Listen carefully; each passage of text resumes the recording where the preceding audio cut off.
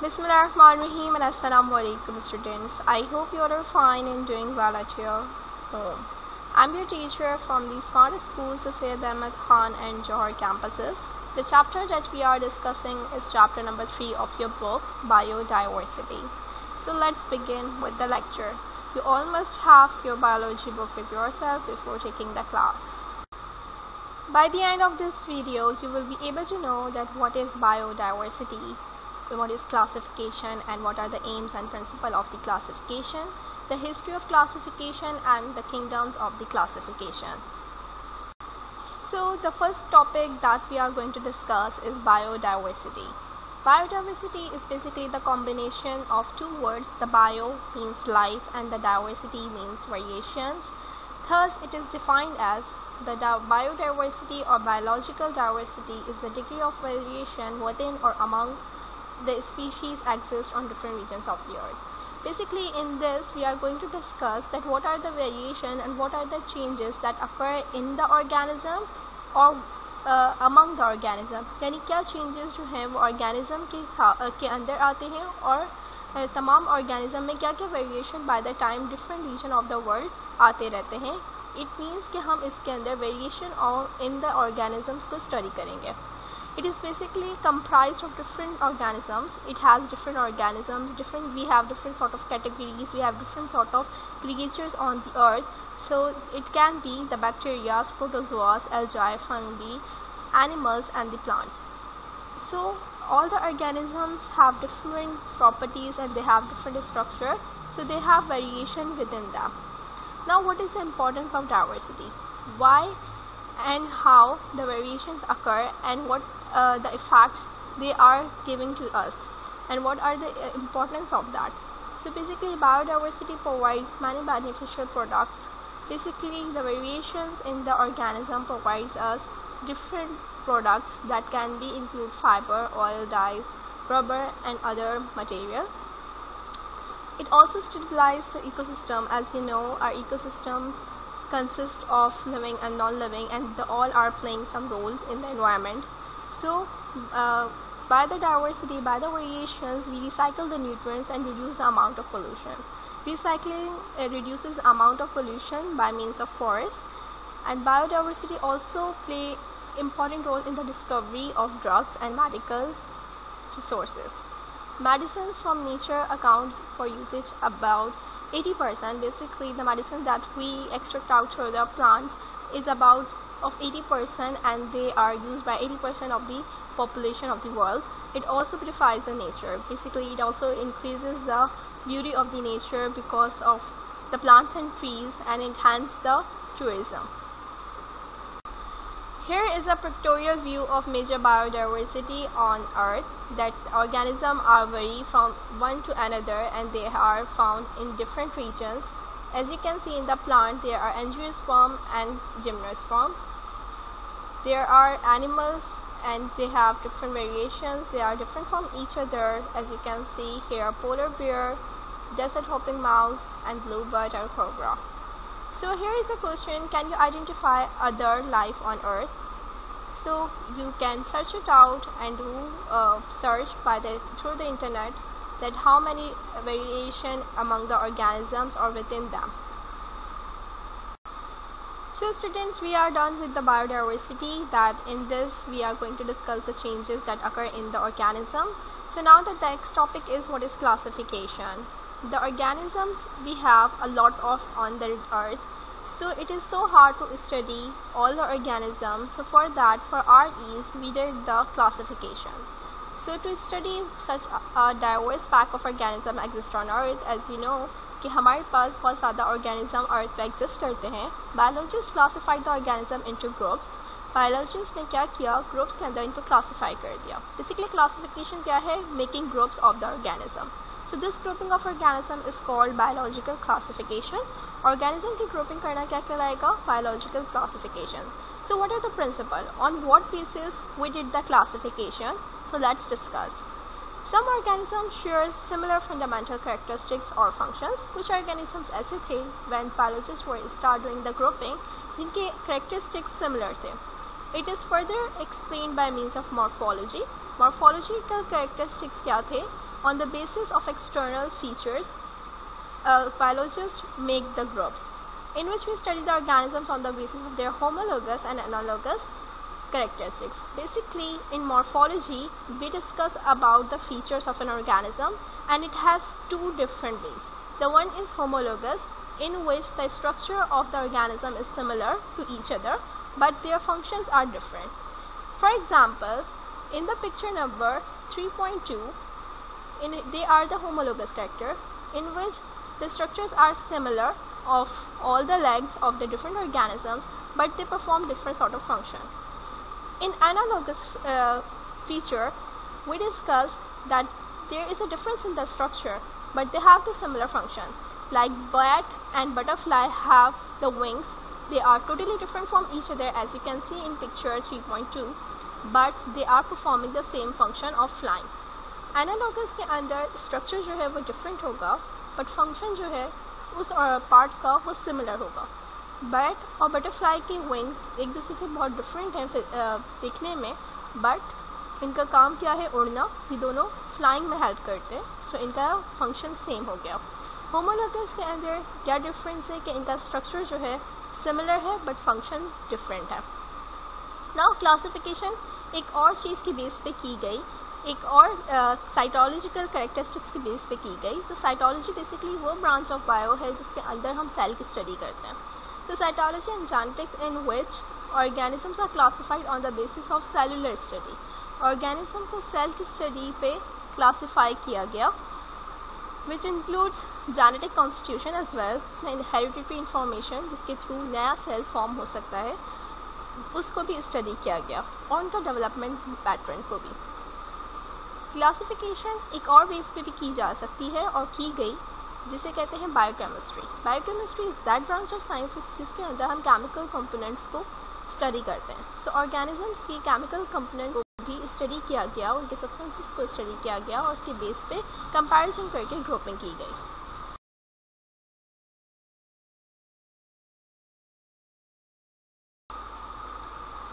Now we are going to discuss what is taxonomy. Biologists classified the organism in order to make them study easily. What was the purpose of doing the classification? It was that just to make them study easily, ताकि organism को आसानी से पढ़ा जा सके. So the science of classification is called taxonomy. It is a branch of biology जिसके अंदर हम organism को classify करते हैं. Now, after discussing the principle of classification, we are going to discuss aims of classification. The main aim of this branch are to determine similarities and dissimilarities among organisms so that they can be studied easily. मकसद क्या था classification का? कि similarities और dissimilarities को identify किया जाए ताकि हम आसानी से उसको स्टडी कर सकें. To find the evolutionary relationship among organism, यानी ऑर्गेनिज्म का आपस में जो रिलेशन है और उसके अंदर जो चेंजेस हैं उसको भी स्टडी आसानी से किया जा सके. Now dear students, we have discussed that what is the biodiversity, we have discussed what is classification, aims and principle of classification, and taxonomy. Now we are starting with the topic history of classification. So who started doing first classification? So taxonomy's first father was the philosopher Aristotle. He was the first person who did the classification, and he is considered and he is known as the father of science. It was Aristotle who first introduced the two key concept of taxonomy as we practice it today. He was the first person who introduces the binomial nomenclature, in which he stated that one should be genera in the scientific name and second should be the species. The classification of organism by type and binomial definition. Aristotle was the first to attempt to classify all kinds of animals in his book of Animals, Historia Animalium in Latin. He was the first person who did the classification of all the animals, and he made the book in which he added all the animals and classified them.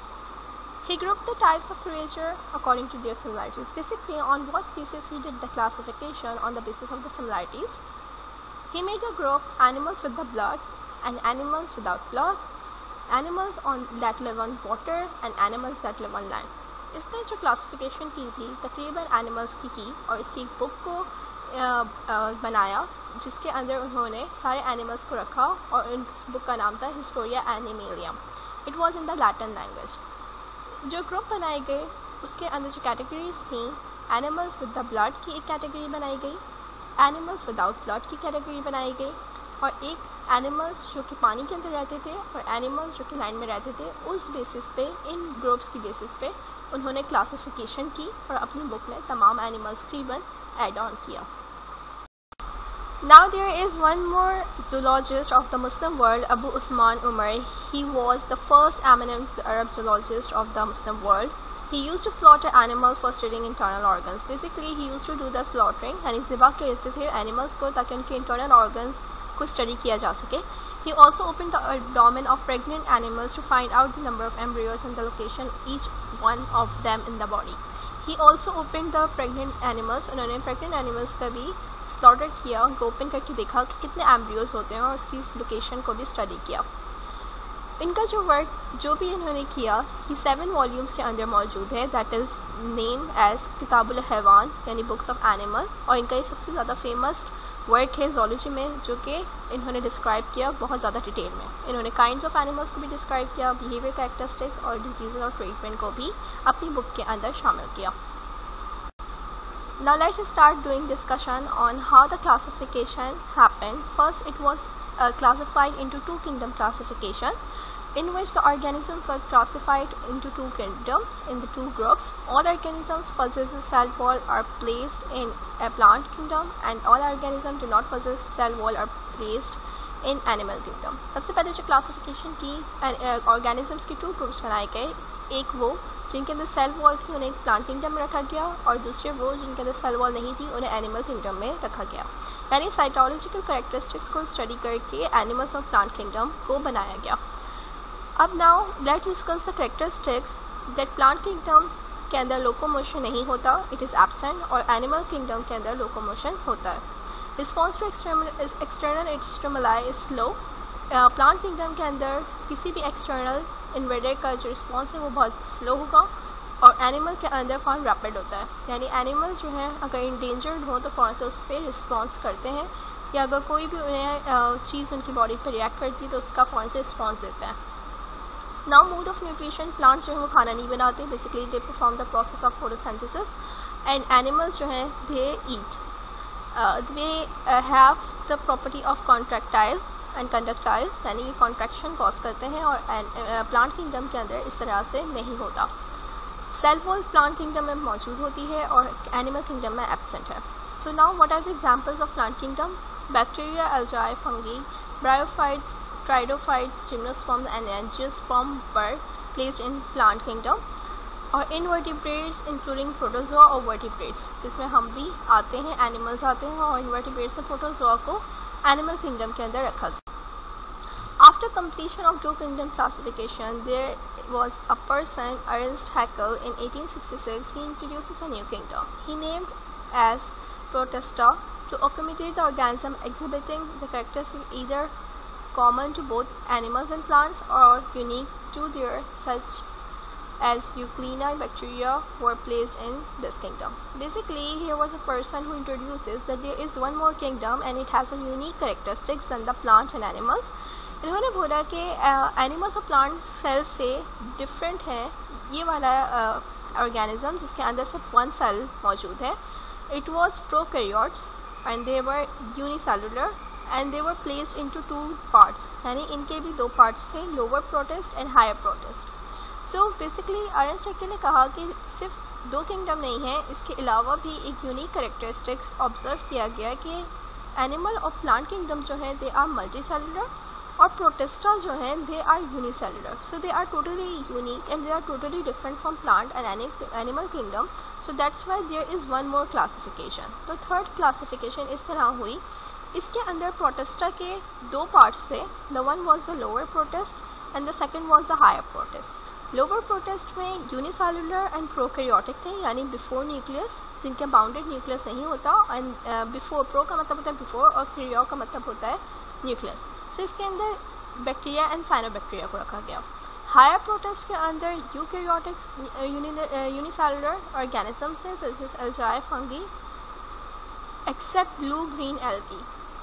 अच्छा, higher protist के अंदर eukaryotic unicellular organisms को रखा गया और lower protist में prokaryotic unicellular organism, यानी lower के अंदर सिंगल सेल थे और प्रोकैरियोटिक थे, और प्रोटिस्टा के अंदर single cell but complete nucleus के साथ थे। Now after the three kingdom classification, there was Copeland who came forward with the four kingdom system to classify the living beings. When the people got the clear concept that there are three kingdoms, the one is Lanti and the second one is Animalia and the third one is Protista. So here was one more person who said that कि यहाँ पे एक और kingdom है, four kingdoms होंगी, और उन्होंने living things को four kingdoms में classify किया. He designed a new kingdom named as Monera to place all the lower protists. पहले थर्ड किंगडम क्लासिफिकेशन में प्रोटिस्टा को भी दो ग्रुप्स में डिवाइड किया गया था, lower protist and higher protist. सो कोपलर ने कहा कि लोअर प्रोटिस्ट जो हैं दे आर टोटली डिफरेंट, सो इनकी एक अलग किंगडम होनी चाहिए क्योंकि they are prokaryotic unicellular organism. इनके अंदर सिर्फ एक ही सेल है और बिफोर न्यूक्लियस है, so it means they have incomplete nucleus, partial nucleus है इनका, तो ये बिल्कुल ही अलग किंगडम है, तो इसको प्रोटिस्टा से निकाल देना चाहिए. तो इन्होंने सारे लोअर प्रोटिस्ट को मोनेरा के अंदर रखा और remaining single celled eukaryotic organism were placed in protista. और जो यूनिसेलुलर यूकैरियोटिक यानी जिनका कंप्लीट बाउंडेड ऑर्गेनेल्स के साथ ऑर्गेनेल्स न्यूक्लियस था, उनको प्रोटिस्टा के अंदर रखा गया. यानी it means prokaryotic unicellular were placed in Monera and single celled eukaryotic organisms were placed in protista. सो इसके बाद फोर किंगडम क्लासिफिकेशन कंप्लीट हुई. पहली किंगडम थी किंगडम मोनेरा, जिसके अंदर लोअर प्रोटिस्ट थे प्रोकैरियोटिक, जिसके अंदर किसको रखा गया, bacteria and blue green algae. ये इसकी एग्जांपल्स हैं. देन किंगडम प्रोटिस्टा में हायर प्रोटिस्ट थे जो कि यूकैरियोटिक थे, यानी कंप्लीट न्यूक्लियस था इनका, इसमें एल्जाई और फंगी था. इसके बाद kingdom मेटाफिटा. Kingdom मेटाफिटा basically plants kingdom है. दे आर यूकैरियोटिक क्योंकि दे मल्टीसेलुलर, जो इनका कंप्लीट न्यूक्लियस है, और इसकी एग्जाम्पल्स हैं bryophytes, स्ट्राइडोफाइट्स, gymnosperm and angiosperm. Then kingdom Metazoa, जिसके अंदर एनिमल्स हैं, they are also eukaryotic. It means they have complete nucleus and with bounded organelles of the cell and they were included in invertebrates and the vertebrates. After the fourth kingdom, there was a person, Robert Whittaker, in 1969. He classified one more kingdom, and in which fungi were separated from all the four kingdoms. Fungi को separate कर दिया गया because of its different characteristics that was observed. इस वजह से fungi के लिए एक अलग kingdom बनाई गई, kingdom fungi. It was the system of classification was based on why he classified, on what basis he did the classification, because of its cellular organization of the body. It was unicellular prokaryotes, unicellular multicellular eukaryotes.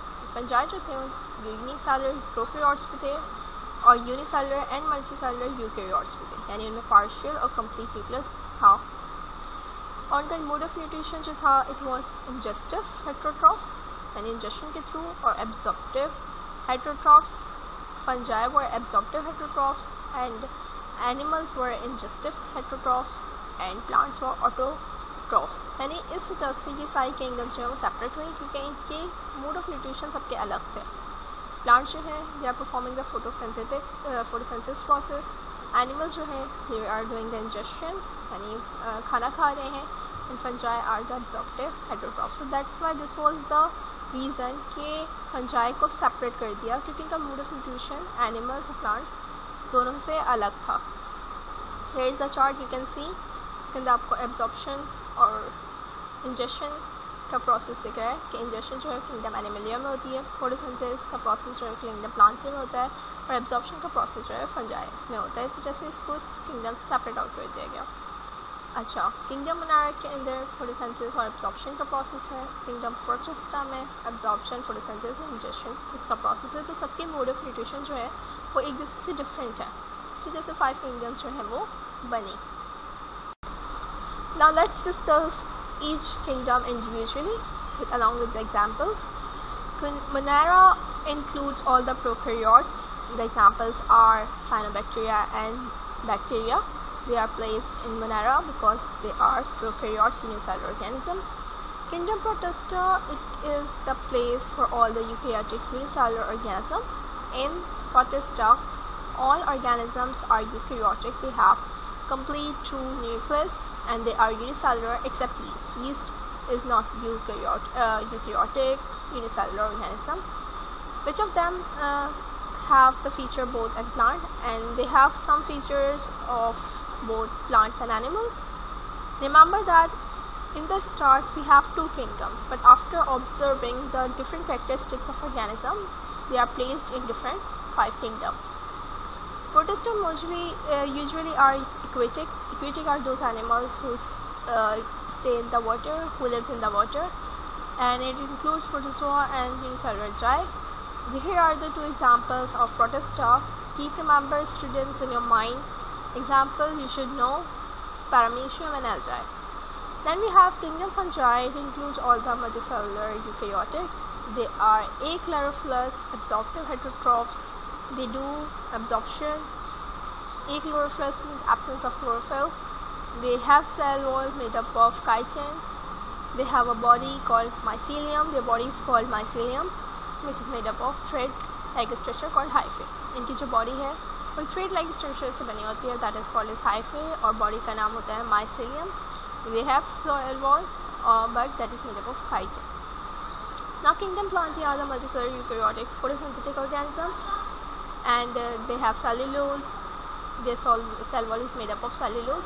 So there is a difference between plant cell wall and fungi cell wall. Plant cell wall is made up of cellulose, and their cell wall in fungi kingdom is made up of chitin. They include multicellular algae. Remember that in Protista it is unicellular algae, but in Plantae it is multicellular algae. And bryophytes, stridophytes, gymnosperm and angiosperm, these are the different diversity in the plants, that is gymnosperm and angiosperm, bryophytes and stridophytes.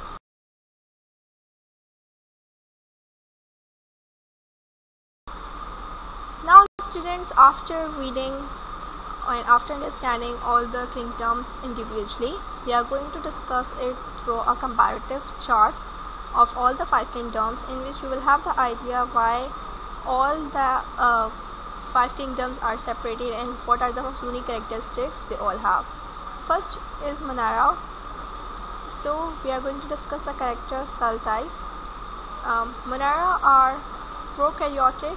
It means they have incomplete or not truly nucleus present in them. Rest of the 4 kingdoms, Protista, fungi and Plantae, Animalia, they are eukaryotic. They have complete true nucleus. Then cell wall. Monera are polysaccharides, amino acid or cellulose. Their cell wall is composed of polysaccharides and amino acid or cellulose. Protista has the same wall, and fungi have cell wall but without cellulose. So this is a difference between them. Okay, keep remember one thing in mind, that only plants do not have the cell wall. Now Plantae have the cell wall along with the cellulose. Fungi has the cell wall but without cellulose. Then we have Animalia, and Animalia kingdom do not have the cell wall. Now let's discuss the nuclear membrane. That Monera, definitely they have incomplete nucleus, so nuclear membrane is absent there, and all the rest 4 kingdoms has the nuclear membrane. After that, body organization. Cellular without bounded organelles. They don't have the bounded organelles because they are before and they have partial incomplete nucleus. That's why they don't have bounded organelles. And then in Protista they are cellular. In fungi they are multicellular or loose tissue. And in Plantae they have tissue organs, and plants have a proper organ system. Mode of nutrition is they are autotrophic. Keep remember one thing in mind, autotrophic are those organisms that they prepare their own food. So Monera can be chemosynthetic and photosynthetic, and they can be heterotrophic, but the example is parasite. Okay? Parasites are those who depends on the host cell, जो अपने host cell ही पे अपनी nutrition को पूरा करें, और हेटेरोट्रॉफिक्स दूसरों पर डिपेंड करने वाले ऑर्गेनिजम्स को हम कहेंगे, और कीमोसिंथेटिक मतलब केमिकल रिएक्शन के थ्रू को सिंथेटिक करें या फोटोसिंथेसिस का प्रोसेस परफॉर्म करके अपना न्यूट्रिशन पूरा करें. Protista are the autotrophic, they are photosynthetic as well, and they are heterotrophic too. Fungi are heterotrophic, they are saprophytic and parasitic. They can be parasitic यानी जिस host cell पे आए उसी से अपनी रिक्वायरमेंट पूरी करें. Plantae are the photosynthetic, they are truly photosynthetic, they prepare their own food, and they are autotrophic. We are obviously Animalia, we stand in the Animalia kingdom, so we are heterotrophic. We can be holozoic and saprophytic. I hope students you all have got the lecture of today. Thank you for watching the video. Don't forget to watch the part 2 of this chapter.